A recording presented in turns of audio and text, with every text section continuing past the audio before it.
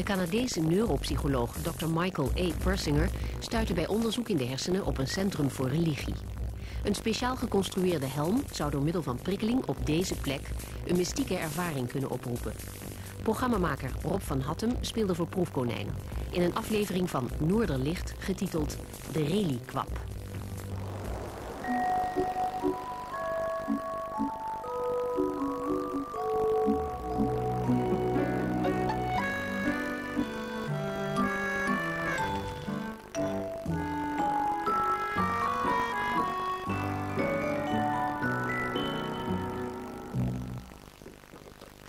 This is a relatively normal human brain. You can see there are two sides, left and right. Left temporal lobe here, parietal lobes here, primarily involved with the sense of presence. And occipital.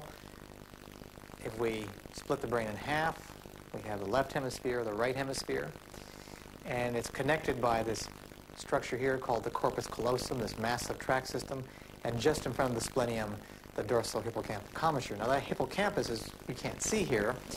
We have to go to another brain, cut slightly differently, and in this instance, if we take this brain, left and right hemisphere, cut it horizontally, take the top off, and look now down inside, you can see this jelly roll-like structure. That's the hippocampus, electrically very sensitive, extraordinarily sensitive to weak magnetic fields. And there's the hippocampus here. And that's the part you can influence. That's the part, one of the major parts that we influence. This is the gateway to memory. In front of it is the amygdala.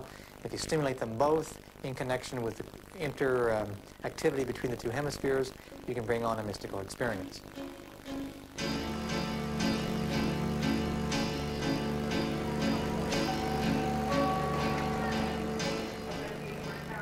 Als ik niet slaap, ontvangen mijn hersenen een overvloed aan signalen van buiten mezelf. Ik weet dat het echte ervaringen zijn. Maar hoe weet ik dat zo zeker?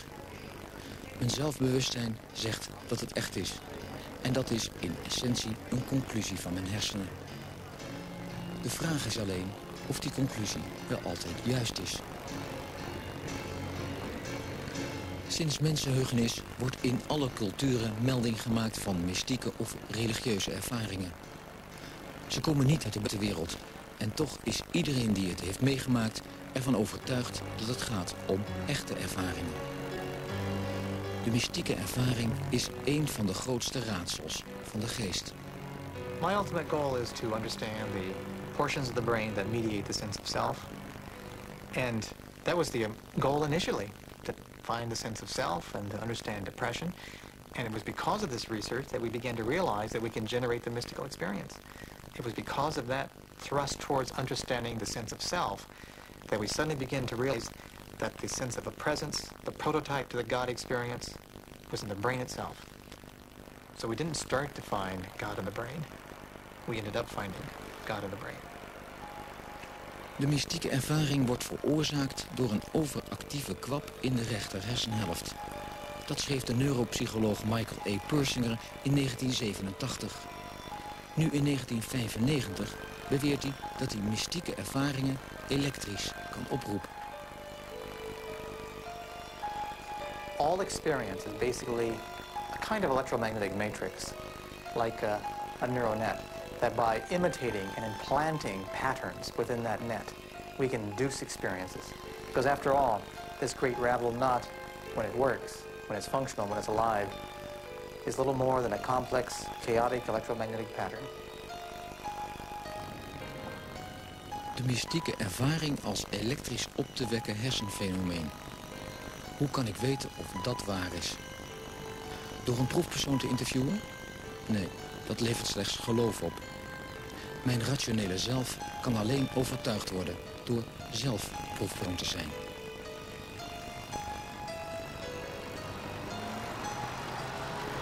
You didn't get caught by the time change, did you? I think we're right in time. Well, no, but you realize the hour changed, right? Yes. Okay, good. Meet you at the lab then. Okay. This is the brain helmet. Yes, this is the Corin helmet. And what it is an ordinary motorcycle helmet within which are embedded solenoids, which generate magnetic fields through the temporal lobe, and by using complex fields which imitate what neurons do, we can have very, very weak fields, very weak intensities, much less than that of a blow dryer or a hair dryer, produce experiences within the brain. We amplify that effect by stimulating the area towards the top of the brain, which is involved with the pineal organ.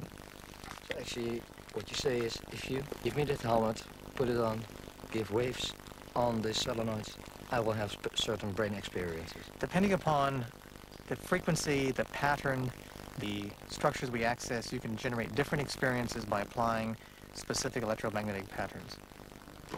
Okay, now all of these tests that we're going to be doing with you today all measure a very specific function of the brain, and we know that every area of the brain controls a function. So what we'll be able to do is work backwards and say, based on the performance on these tests, how those areas of your brain are functioning right now. Mm-hmm.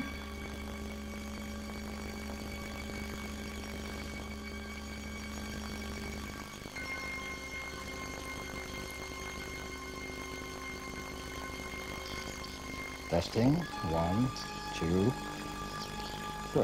What she's going to do is say, now repeat, and the word she says after that is the one I want you to say. Mm-hmm. Now repeat. Tent. Church. Well, close, but... Okay, I'll get you to put that blindfold on. Make sure that it fits you comfortably, doesn't squish your ears or anything. Mm-hmm. That's okay. It's okay. Well, I'm going to get the board out, so I'll just get you to keep that on. Mm-hmm. Ready over here? 3 uur lang met psychologische tests doorgezaagd. Een beetje psycholoog moet nu toch weten hoe het met mijn geest gesteld is. En of ik gevoelig ben voor mystieke ervaringen. The next part of what we have to do is personality-based. It's all paper and pencil tests. What these do is measure your beliefs. Belief in science and belief in God are not compatible. I think that's true. Once I start talking in a jungle city, I have a hard time living. I believe that there is a God. Yes. Well, the sense of self is the feeling, the phenomenological experience of being an entity, of being something that exists, that has identity. We know it must be tied to certain neurocognitive processes, which are influenced by the way the brain's organized and by the person's personal history. So we're pursuing that, and in the process of pursuing this sense of self, we begin to realize that the sense of self is also capable of anticipating its own demise, of anticipating its own dissolution, death. And therefore, any process that minimizes the imminent fear and apprehension of that death will be reinforced. And what we find is that the God concept, the idea of something infinite, and hence no death, often emerges at about the same time the sense of self emerges. And the experience of the sense of presence, the mystical experience, is a kind of emotional feeling that makes the individual feel that there is infinity, that there is another, that there is a cosmic presence. It's a kind of personal signature, a personal conviction that this has happened. And when you have these two together, the sense of presence and the requirement to have a feeling of immortality, then you've got the basic ingredients of a God phenomena. So actually he's saying the self is impossible without the mystical experience. For the most part, I would say that the sense of self, the way cultures have developed, have entwined the God concept, whatever it may be, the idea of immortality, have entwined it so intimately from the time the child begins to emerge that it's very difficult to separate the two. It doesn't mean it can't be done that way, but you can think of the God concept, the God experience, as a kind of cognitive virus.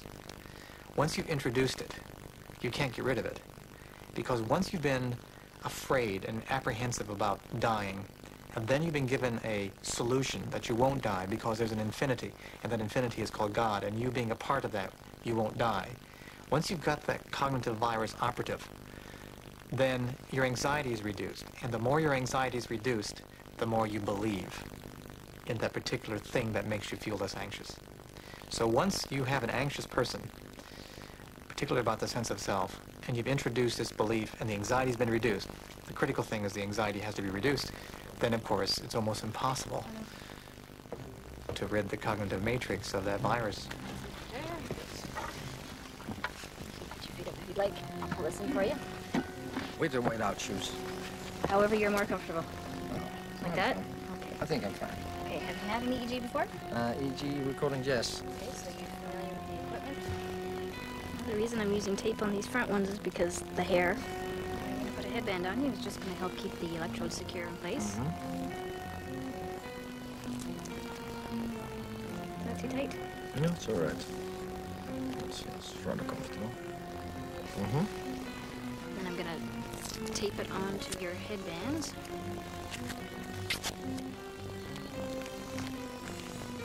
Okay, that feels secure?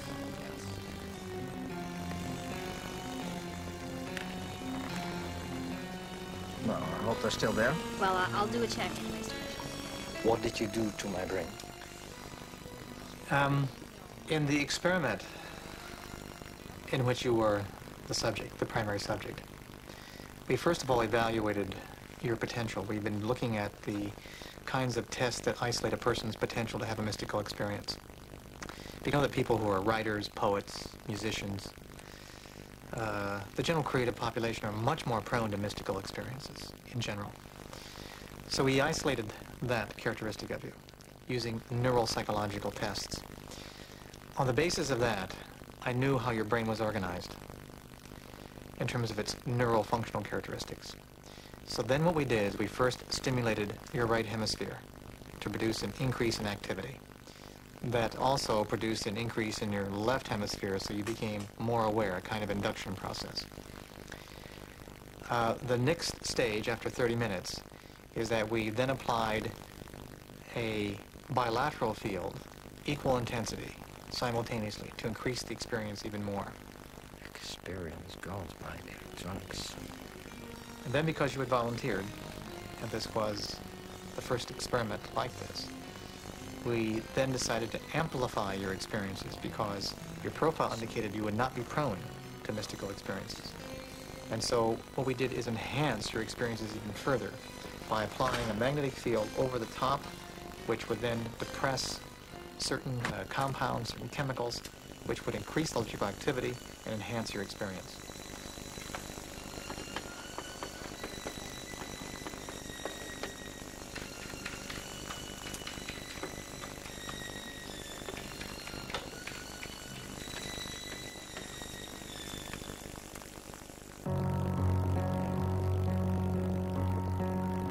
Het kriebelt onder de helm.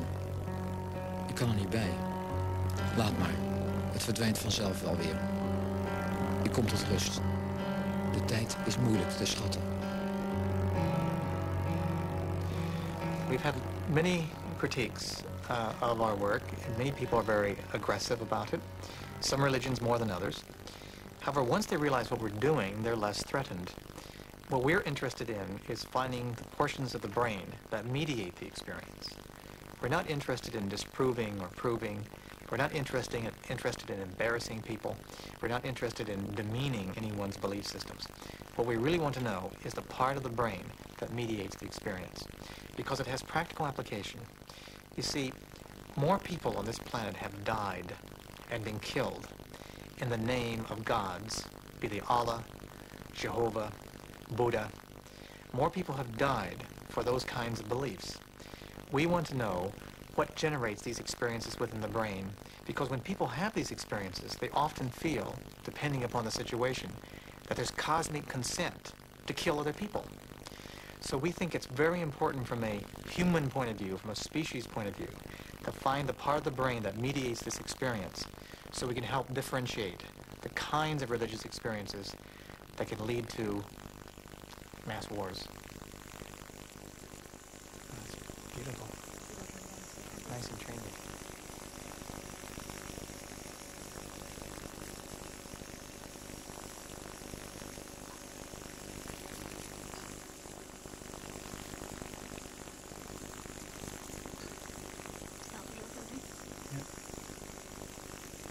He's starting to drift.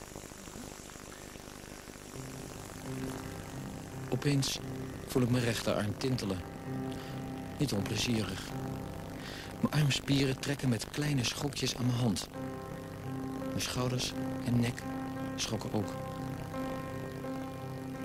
Ik zie bewegende lijnen die in één punt verdwijnen. Gele lijnen met een purperen rand. Daaromheen een cirkel van gele puntjes. Het is heel subtiel en zo weg te denken. Maar als ik het toesta, is het er. Onmiskenbaar.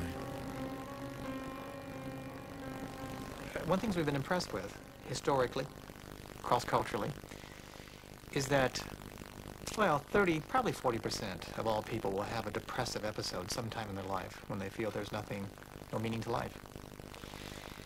And many of these individuals are so depressed they require treatment. But one thing that takes place, interestingly enough, is that they may have a religious or mystical experience, or in more modern context, a visitation experience from alien intelligence. And suddenly they feel whole again, integrated. And they can deal with their lives, they can love, they can be productive. They have a sense of purpose. But our argument is, if we can find that mechanism, that neural process that generates that, then we can bypass the religious belief. We can bypass the complications that come with it and go directly to the source and treat depression directly and help give people a sense of purpose about the dangers of the religious belief. So you say we're actually developing some kind of a treatment, a medical treatment against anxiety? Well, we want to deal with anxiety. There are lots of drugs that deal with anxiety. We're trying to get to that unique and complicated kind of depression that's tied to the sense of self. When you feel that you don't exist, that you won't exist, that you're going to die, that there's an ultimate dissolution of the self, when there's nothing left. That is totally incapacitating. And we want to find the positive aspects of a religious experience that can often reverse depression and do it experimentally without the religious overtones, so people can be treated quickly and effectively.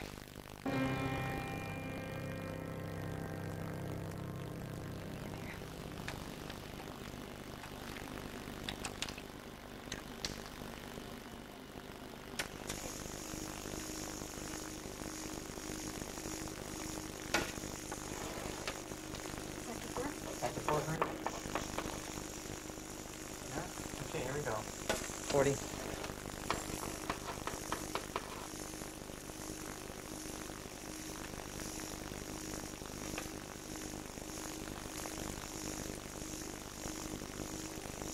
You can hear the beat? That's what a beat. That's the difference between one frequency and the other. And because the field's rotating, that's why you hear it speeding up right now, as it phases in and out.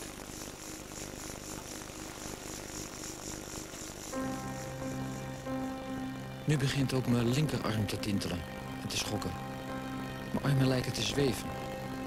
Opnieuw is het te onderdrukken. Ik laat de controle los. Geometrische patronen schieten voorbij als een eindeloze tunnel die om me heen raast. Alles begint nu te tintelen. Warme golven rollen door mijn lichaam van mijn hoofd naar mijn voeten. Ik voel me als een warme deken, deinend op het water. Your brain, oh, incidentally, your brain is pretty exciting in many respects. Your brain is one of the few brains that we've seen that shows entrainment. That is, large areas of your cortex were firing in synchrony with the applied field. And so your brain was sort of being, or I should say not your brain, but the neurocognitive, neuroelectrical activity was sort of being driven. And when we turned it off, it just sort of went into a state of where you just sort of let go. And you experienced that as suddenly falling asleep. And even your EEG shows that if we wouldn't have gone in and opened the door, you probably would have been in pretty deep sleep. So did you give me a mystical experience? Well, that's up for you to decide. We certainly produced the components. We induced the components that in the average person would have generated a mystical experience. Usually it would have been more emotional. But in terms of the mystical experience, that's up for you to decide and for you to define it. Because that's how they're always defined, according to the context of the individual and the personal significance to the individual. But it was you who induced my experience. That is correct. We induced, or the equipment induced the experience because it basically imitated what the brain does normally. For me, it was a rather pleasant experience. Well, we're happy. I mean, we tend to make sure that experiences are pleasant. We can induce negative ones, but people tend not to appreciate them. There's also ethical guidelines, so we tend to make them very positive. Doesn't it give a strange feeling that you're capable of manipulating people's brains? No, it's not a strange feeling. I think it gives us validity to the principles of neuroscience, that we understand how the brain operates. It also gives us a great sense of responsibility, scientific responsibility, and it's a thrill to be at the threshold for potentially solving one of the great enigmas of mankind, which is the sense of self. But on the other hand, you could argue, if you're capable of giving information by magnetic fields to the brain, I mean, where does it end? Well, discovery has a price. Civilization has a price. New inventions have a price. New ideas have a price, and that is, there are risks that take place, and the way society, culture, civilization prevents these risks from being detrimental is to make sure they stay within the public domain. And you're right, it's a risky technology. We may open up doors that will never be closed. But that's the risk they will take as scientists, to understand the sense of the human self. But people will say, if you succeed in doing this, you're developing a mental atomic force. Oh, indeed. I mean, the possibility of the equivalent to an atomic bomb at the level of the mind, at the level of neurocognitive processing. Indeed, that's what we may be doing. Of course, responsibility, and ultimately that's what we are as human beings, responsible creatures, at least one would hope. The responsibility would prevent us from utilizing it in inappropriate ways, but you are right, it is a potential weapon, because we can induce experiences and produce memories that the person is not aware of having induced. And they're just as real as any other experience, and the sense of self has changed forever. How would the scientific community respond? Because I can imagine that people are somehow frightened as well. Yes. One of the questions that often emerges, what other scientists say? And I think it's really important for viewers to know, and for human beings to know, that scientists are human beings. Scientists, no matter how sophisticated they may appear, how bright they may be, are still human beings. They're still afraid to die. They still have a sense of self. And there are certain things in science, particularly of the religious nature, that science has stayed away from, almost by a kind of quiet consent, to stay away from investigating religious phenomena. There's absolutely no reason that we should not investigate the religious experiences of the brain. There's absolutely no reason that we cannot take the brain and understand it in terms of how it would generate mystical experiences. But science has stayed away from it, because scientists themselves are human. And I think that's the primary reason that science, I should say science behavior, which are the humans in science, have ignored the important, powerful consequences of the brain basis of mystical experiences. Around, waking up. Do you believe in a God?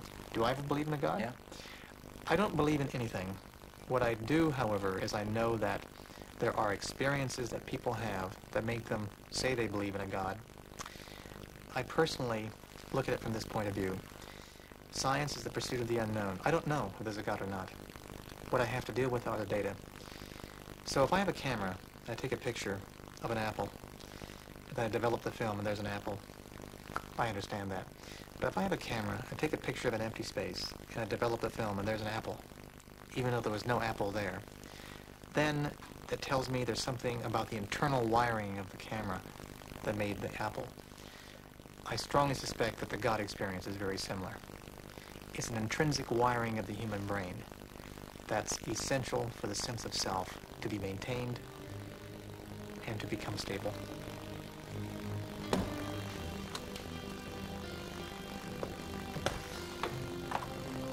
Okay, we're all done.